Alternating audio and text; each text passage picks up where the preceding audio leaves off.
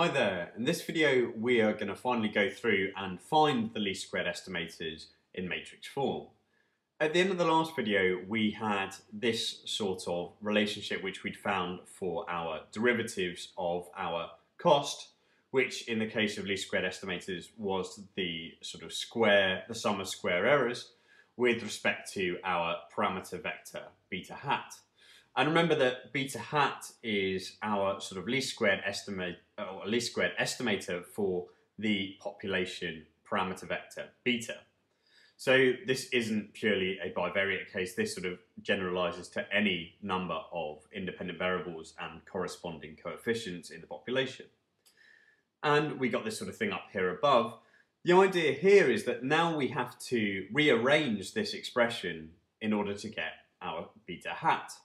So a first sort of step to do that is to take this x prime or 2x primed y over to the other side, in which case we get 2x primed x times beta hat is equal to x primed y, or 2x primed y, sorry. Okay, and then we notice that we've got a 2 on both sides, so we can just divide through by that. So we've just got x primed x times beta hat has got to be equal to x primed y for the case of least squared estimators. Okay, so how do we get beta hat on its own now? Well, the idea is that we have to pre-multiply both sides by the inverse of x primed times x.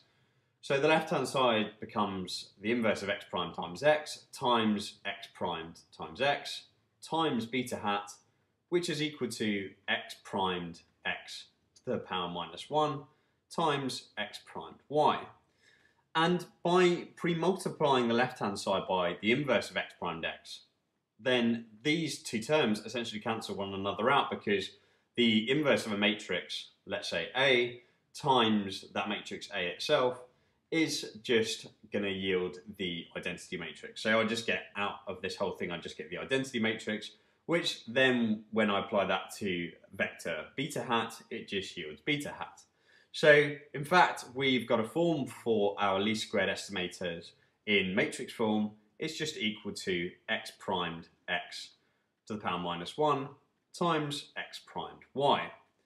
So this is a sort of it's quite a famous result, and it's something which you'll see everywhere in sort of graduate courses in econometrics. And I'm going to state it from now on without any proof or without any sort of justification. It's just something which you need to know. It's probably the most important thing which we've covered thus far in the videos. And it's quite a nice expression. It's not too complicated to sort of learn. And it's quite nice in the sense that now we've generalized our least squared estimators to deal with very sort of multivariate cases. So this is the form of least squared estimators in sort of when I've got sort of p parameters in my population, or when I've got sort of p independent variables causing causing changes in a dependent variable. Something I should say about this particular expression is because it contains an inverse matrix, then this basically assumes that beta hat only exists, or it implies that beta hat only exists if the matrix x primed x is non-singular. If x primed x is singular, then this tells me that the inverse doesn't exist, so I can't actually derive least squared estimators for the parameters in that case. An example of when x primed x is in fact singular is when we have perfect collinearity amongst regressors. So if I have perfect collinearity, then it turns out that basically a couple of my rows you can sort of think about them as being identical to one another. So I actually can't invert this thing. It's not singular.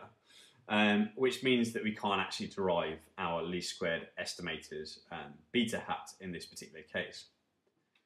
In the next video, we are going to go through and we're going to talk about why, or we're actually going to derive why least squared estimators are unbiased under the zero conditional mean of errors assumption.